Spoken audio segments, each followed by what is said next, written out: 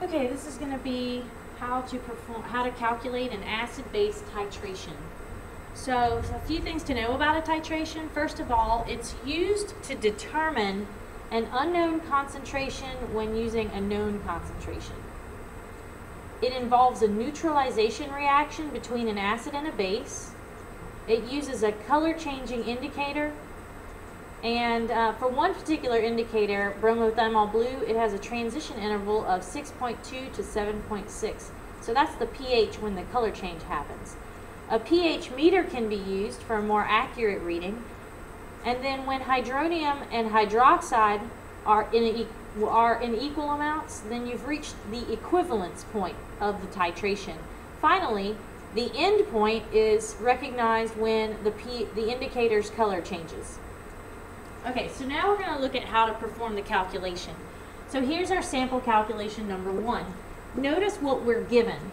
First of all, we're given 54 milliliters of a 0.1 molar sodium hydroxide solution. Here I have the balanced equation, and under sodium hydroxide, I'm going to put that we have a 0.1 molar solution and that we have 54 milliliters worth. I also have, in my problem, 125 milliliters of hydrochloric acid, and the question is, what is the concentration of the hydrochloric acid? So this means I'm trying to determine the molarity of the hydrochloric acid, and I have 125 milliliters worth. So in my problem, sodium hydroxide is my known concentration and hydrochloric acid is my unknown concentration. So first we're going to start with our known concentration, and our first step is going to be to determine the number of moles of sodium hydroxide using molarity equals moles over liter. And so I'm going to take these two quantities and I'm going to plug them into my equation. 0.1 molar equals, I don't know the number of moles, and I'm going to put my liters, or rather milliliters, at the bottom. We're going to use milliliters throughout the problem because later on the units will cancel out. So we don't have to change it from milliliters to liters. So to solve this, I'm going to multiply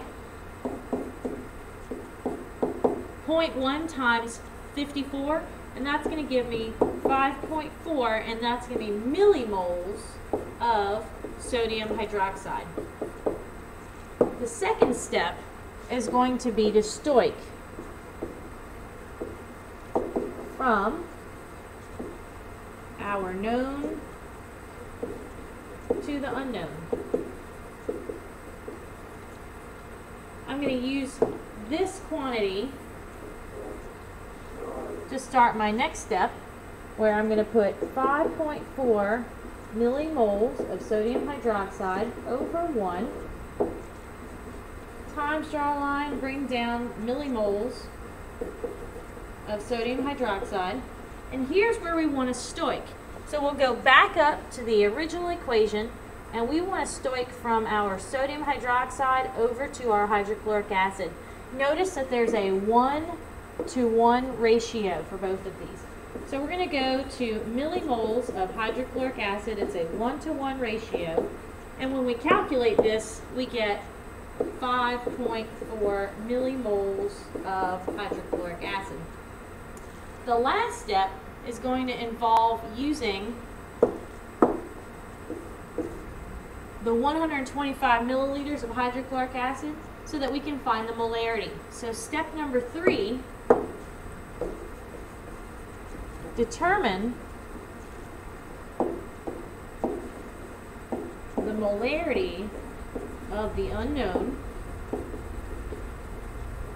And we're going to do that by taking this amount.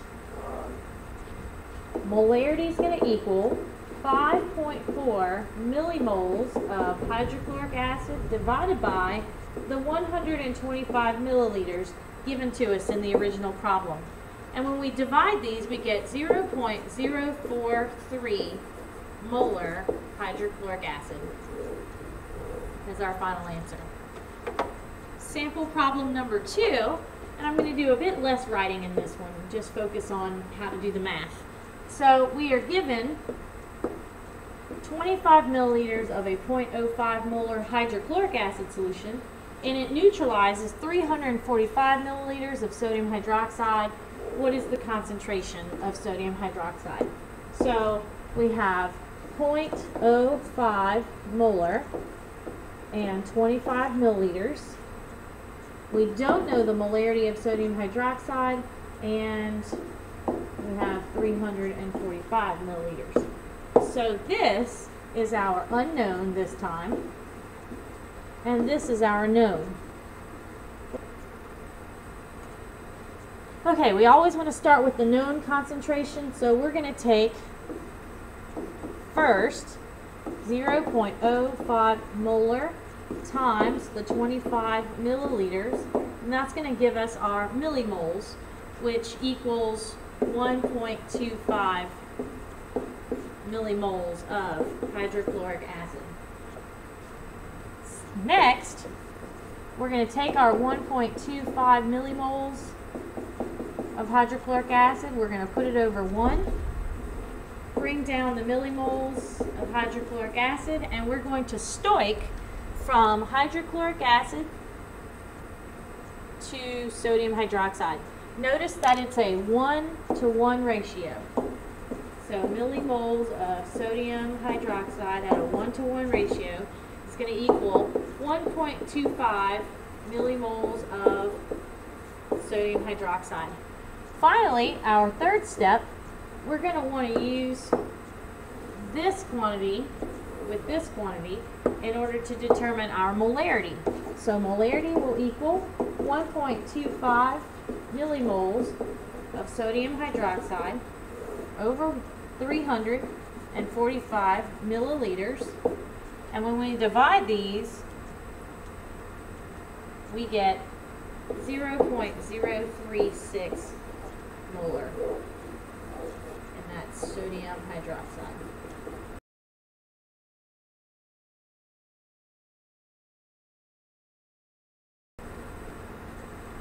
Last example, number 3. In the problem, we have 50 milliliters of a 0.5 molar potassium hydroxide solution. It neutralizes 125 milliliters of sulfuric acid. What is sulfuric acid's concentration? So what's different about this problem is when we balance the equation, we end up with a 1-to-1 ratio. So we have 2 moles of potassium hydroxide to 1 mole of sulfuric acid. We are given 0.5 molar and 50 milliliters of potassium hydroxide. What is the molarity when you have 125 milliliters of sulfuric acid? Okay, this is our known, this is our unknown. You always want to start with the known, so we're going to start by taking 0.5 molar times 50 milliliters to get our moles of potassium hydroxide. This is going to equal 25 millimoles of potassium hydroxide. Then we're going to take our 25 millimoles, put it over 1, and we're going to stoich from potassium hydroxide over to sulfuric acid. Notice this time it's a 2-to-1 ratio, so it's going to make a difference this time. We have 2 millimoles of potassium hydroxide to 1 millimole of sulfuric acid. So when we do 25 divided by 2, we get 12.5 millimoles of sulfuric acid. Finally, I'm going to take my millimoles of sulfuric acid and the milliliters of sulfuric acid given to determine the molarity. Molarity will equal 12.5 millimoles of sulfuric acid divided by 125 milliliters, and that gives us 0.1 molar sulfuric acid.